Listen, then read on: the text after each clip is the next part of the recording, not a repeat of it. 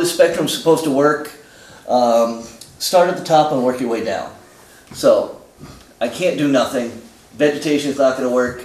You should be trying to do the least impactful thing. Another thing you do is regrade.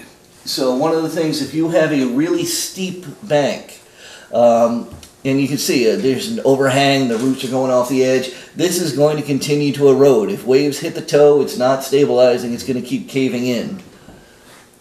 Here you can see it just keeps slumping down over time. One of the things is you need to stabilize the toe. If you can't stabilize the toe where it is, you might be able to cut it back. So you're losing some of your upland, but hopefully you're going to be able to vegetate that bank and slow down the erosion rate. That's talking about regrading the face of the coastal bank. On the upland side, you have to worry about runoff. If you have a lot of rain pooling, you don't have dry wells and things like that, you may be having runoff going over the top, or you may be having runoff going down into like your lawn, hitting a particular layer like a clay that's going to flow across and then come out on the face of the coastal bank. This stuff looks like dribble castles that you make on the beach, but obviously it's going to erode much more quickly with these kind of canyons in there than it would if it was a stable bank. Managed retreat. There's a couple different ways to move. You can go up, so you can lift the house, you can jack it up. This is mainly for flooding. So if your house, if the coastal bank is eroding, simply jacking it up isn't going to help. This is a way to get up out of the flood zone. There's huge insurance impacts for that.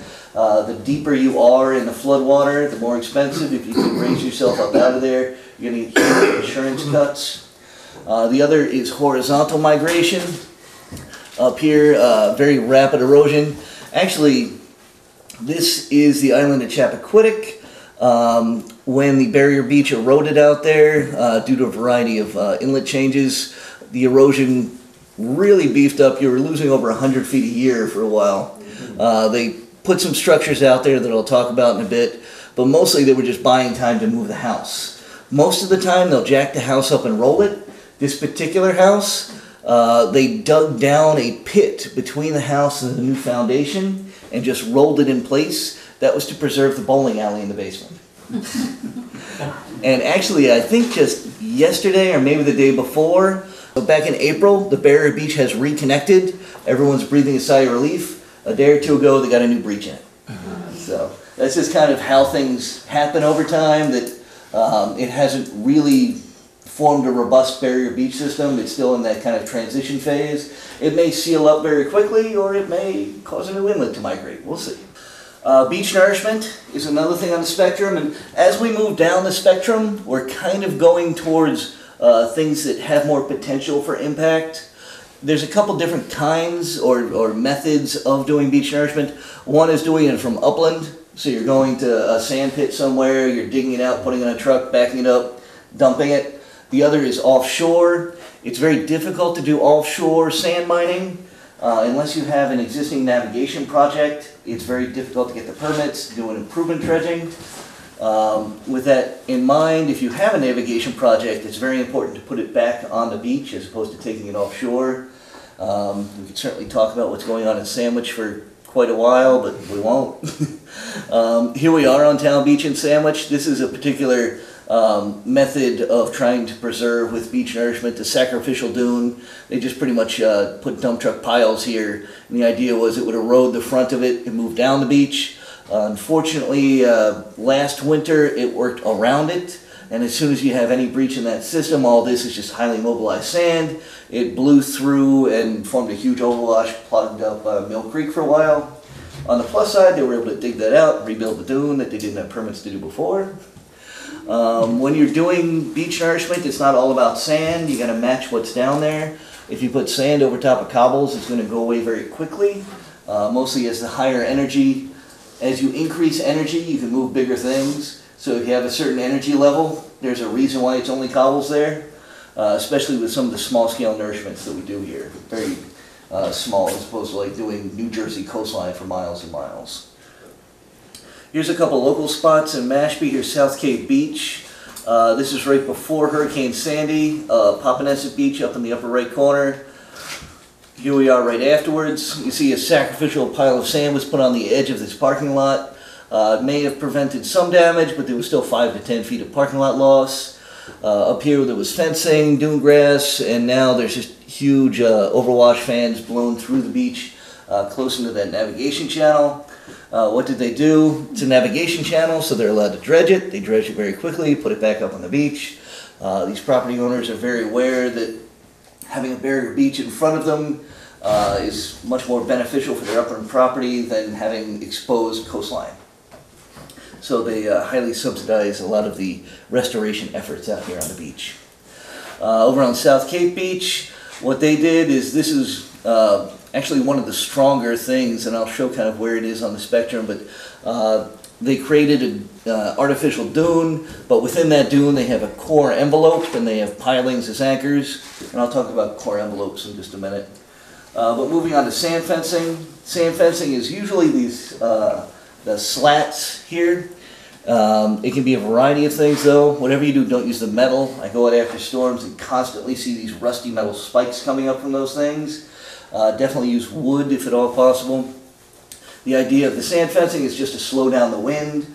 As wind blows, you can feel the sand hitting your legs on a strong day. As it slows down, it can't carry as much wind. The fence slows down that wind, drops the sand, forms a dune. Hopefully you can do some fence planting afterwards to build that up. There's a huge variety of sand fencing. This is called drift fence, where you have 12-inch piles and 2x3s. Definitely more substantial. This kind of ice can actually even break up that. That's why just a few days ago I saw 4x4s instead of 2x3s. So you keep working your way towards something. They even come in pretty colors. This is definitely the far extreme of what anybody even tried to call fence. This is 12-inch pilings and inch spacing between them. So we call that a pile wall as opposed to the fencing that was on the site plan. I don't think I put the video in here, but even this, during Sandy, they were out there constantly pouring sand over the side of it. So even though they have the pile wall, they had some rocks in front, they had these envelopes, it's still eroding very quickly. It's not completely stopping the system, it's still getting in the system. Let's see, we're into fiber rolls, and I'm going a little bit quicker. This is shredded up coconut husk with some core netting around it. A couple different ways to do it. Kind of the basic original intention of it was kind of an estuarine and riverine systems to kind of build up a little stability within there. You can stake it down with wooden stakes. What it's come to now, trying to be a much more intense stabilization technique where they use a high density fiber roll. They stack them 8 high and they regrade everything. And the idea behind this is you have to keep it covered. If it is uncovered, it can be exposed to wind and sun. It degrades very quickly in the UV. The original idea behind it is it's intended to degrade. It's supposed to biodegrade. Eventually the plant root system will be able to take over by the time this goes away. A lot of the times it gets wiped out by a storm and put back in place before the roots can take off. So it's a tough call of whether they're being effective, and it's very site specific. Some of them get wrapped in metal, kind of beat themselves up inside until they go away. Some of them, if you put them below the mean high water line, they go away very quickly. And if you don't stake them down properly, any kind of wiggle gets horribly exacerbated during a storm and it just gets ripped out. Even this kind of structure can have terminal scour on the end, just some wave refraction around the edge, being able to claw away at the corner of the structure. And they float. They float and they move on the waves, and they can be navigation hazards. Moving up a step, these are core envelopes, obviously much bigger. They call them sand sausages, sand burritos. Here's a scale, somebody putting one in where they'll form a box, but much larger, can handle a lot more than the fiber rolls can. Some people use sand tacos, that they lay them down flat like this, put them with sand, and then fold them back over the top. And here's one who did the wrong thing. The town will remain nameless, but they have a nice layer of burlap, which will biodegrade over time, and a nice layer of core on the outside, which is going to biodegrade and allow plants to get through, and then a nice plastic geotextile right in the middle. So It's not going away anytime soon in there. The theory behind the burlap is that it's supposed to last a period of months to a year, so it's not going to allow the sand to go out as quickly while it's still fluffy. The geotextile is a lot more like a sandbag. And this is kind of where we're getting into what is and isn't a CES. So if you wrap something in plastic like that, that's when it starts to become a CES. Coastal engineering structure is when it comes into the Wetland Protection Act. Basically, it's when it starts to alter wave, tidal, or sediment transport, when it's affecting things going perpendicular or parallel to the beach. Now we're moving into these CESs. Two of the shore perpendicular methods, one of which is a groin. So when you get longshore transport along the beach, and you find this coastal structure like a groin, you get deposition on one side, you get erosion or just deprivation of sediment on the other side, so you get an erosion.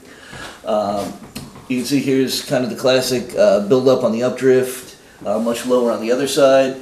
Some of the times they talk about notching these groins, so they'll pull out a few rocks at a certain elevation to allow sand to bypass on that side. The next level is a jetty. So the groin is supposed to allow sand to go past it. The jetty is intended not to allow sand to go past it. With this, again, there's winners and losers. If you don't allow sand past here, these guys are going to lose out. Also, there's some areas where the jetty's already at capacity.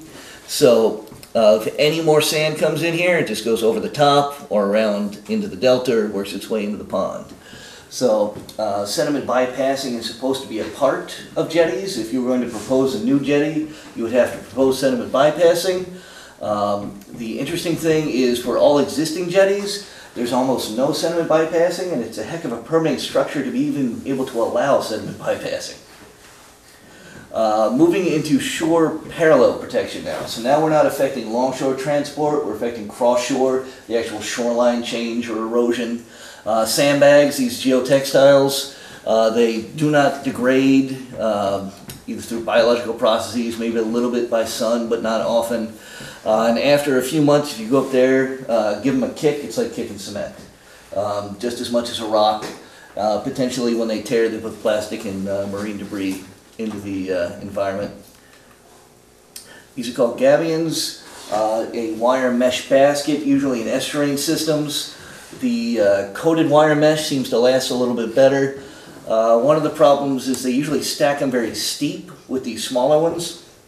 Some of the marine mattresses might be able to get a better slope, but the idea is these rocks move a little bit and they allow groundwater and water to pass through, so it's not having as big an effect as a full seawall, bulkhead, or revetment. This is a breakwater. Here we are up in Provincetown. You can see the effect of this breakwater and these smaller breakwaters. It builds sediment behind it, but it builds. The difference between a breakwater and a sill is the breakwater is always exposed. You can always see it. A sill is a lower elevation structure, so usually at high tide it's going to be underwater. It's just meant to trip waves as they come in as opposed to completely stop them. Revetments, these are kind of the classic Cape Cod look now. Very large boulders. Here we're on Surf Drive. The problem is you get a lot of wave reflection on these. So as you get wave reflection, you create turbulence at the toe of the revetment, which can move a lot of sand around and take it offshore. So typically, shoreline change may get exacerbated during these, and you start losing your beach at some of the higher tides. And when you do that, you get more action on the rocks, and it just kind of speeds up the whole system. Here's a spot in the town of Dennis where you have 1.3 solid miles of revetment, all on private properties. It's all single lots, but they all kind of work together to get a very long structure. Right here is one of the very popular beaches in Dennis. It's really interesting that the shoreline is much further back, but they have a beach. This shoreline is much further out, but at high tide they have no beach whatsoever. Seawalls, these are the straight up vertical. They can be typically concrete, but you get a lot of reflective wave energy, a lot of erosion, and obviously it's not going to move, it's not going to react as either the tide comes up, the storm comes up, or sea level rises. It can't migrate as a natural system would. Bulkheads, these are typically wood, typically riverine, estuarine, a lot of reflective energy. You can see that the beach tends to drop over time. You can see the stain change. And a lot of returns. If you don't do a proper return, you can get terminal scour, end scour, where the waves are able to reach up around the corner there and create a lot of erosion for your neighbor. It's best usually to keep these structures at least a few tens of feet away from the edge of your property line. So if you do have this kind of terminal erosion, it's on your property as opposed to your neighbor. How this spectrum is supposed to work, start at the top and work your way down. So I can't do nothing, vegetation is not going to work, so you just keep working your way down until you find something that you think might work, and at that point, don't go any further. You can do this and do some of these other things too, but the theory is don't start down here and somebody tells you you can't do that and then you work your way back up. You should be trying to do the least impactful thing that will actually preserve your property. Obviously it's not going to be a complete list, that thing's only one fold out, and there's things being invented and modified all the time. Some of these fiber rolls are becoming harder with this wire mesh. These core envelopes become very hard with that geotextile. Some of these gabions are becoming less hard. They're putting that core batting inside it. So it's not just rock, it's some bio material in there as well. And some of the things with these revetments and things like that, if your neighbors do them and you don't, you can get a lot of terminal scour within here. So you can see, just trying to preserve that line gets harder and harder over time. Very few projects only employ one method. So when you're looking at this kind of idea, go with the hardest within there. So they're doing vegetation, sand fencing. Everything is not a CES, so but you should be judging it kind of as the sand fencing. Here's some fiber rolls and vegetation. Here's a revetment and seawall. So they're both CESs, obviously. But you can get into kind of this gray area where you're, oh, we're using fiber rolls and nourishment. Yeah, but we're also using gabions in there too. So it's a game at times. And the idea is you're trying to increase your resilience of your upland, but you're not trying to decrease the effectiveness of your natural resources in the area. And with that, we can do questions.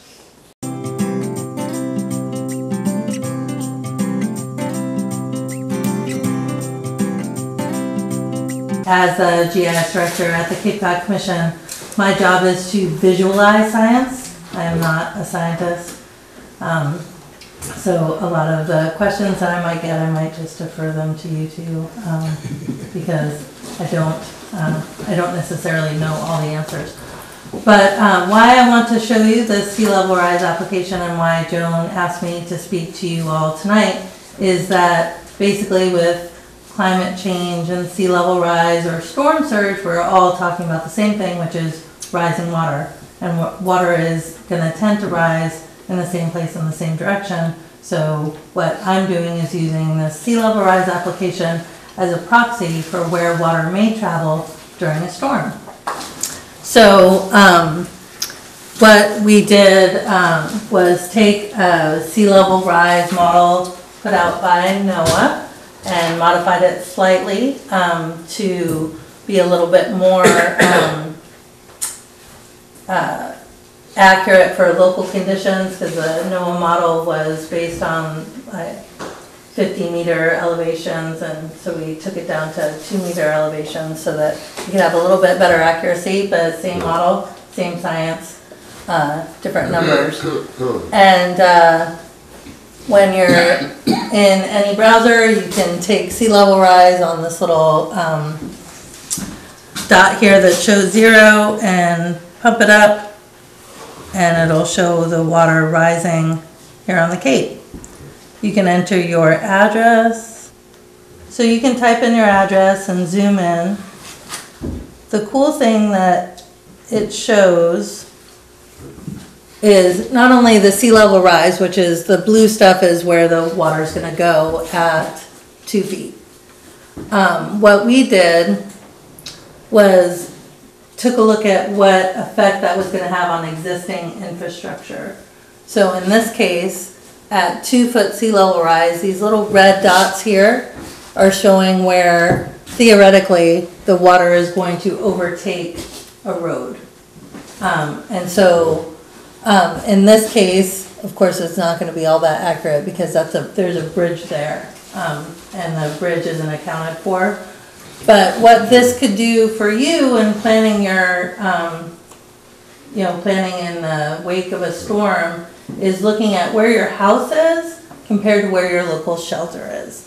And so you can see where in some neighborhoods, like up in Bourne, there might be a case where the road that you normally take to get to from point A to point B might have a higher likelihood of being overwashed by storm surge, and so you might want to take an alternative route.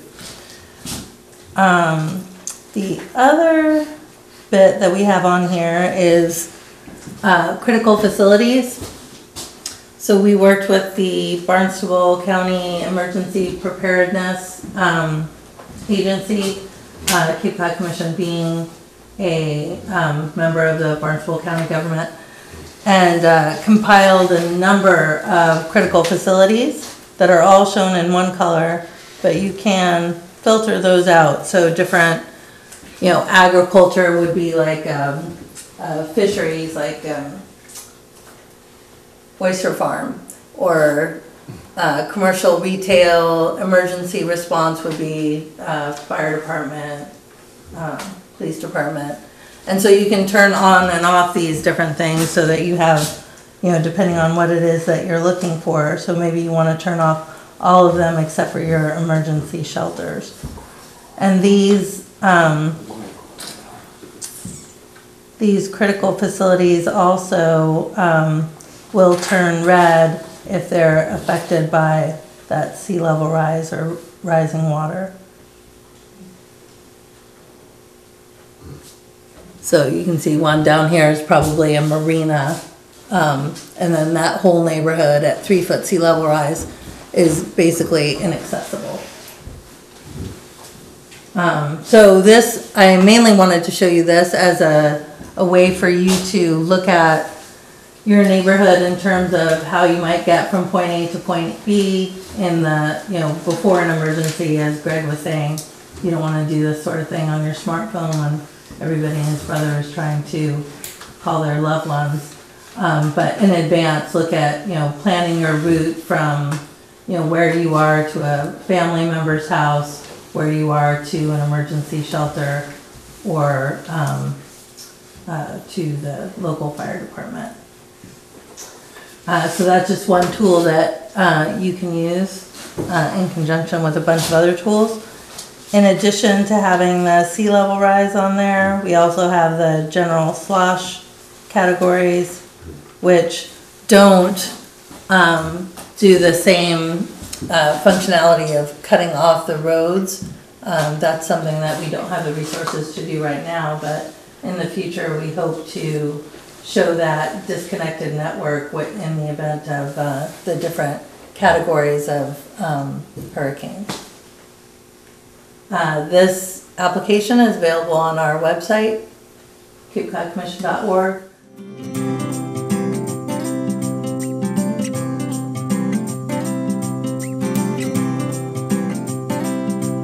I'm the Community Emergency Response Team Coordinator for the town of Falmouth. I'm actually part of the Barnstable County CERT team, and it's all about people helping people. We're a volunteer organization where everybody who's involved is actually trained through the Barnstable County Sheriff's Office, and any of you and all of you can join, and I would encourage you to do that because it's all about the numbers. What we focus on is trying to make people personally prepared for any one of these events. We've heard a lot about hurricanes tonight. When's the hurricane season around here? June 1st through November 30th. So it's not over yet.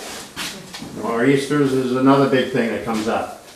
Besides being able to train yourself to be better protected and protect your family and protect your neighborhood, if you have any time left over after that, then you come up and help us at the shelter. CERT also runs the shelters. Anybody know where the shelter is in Falmouth? The high school. The high school, excellent.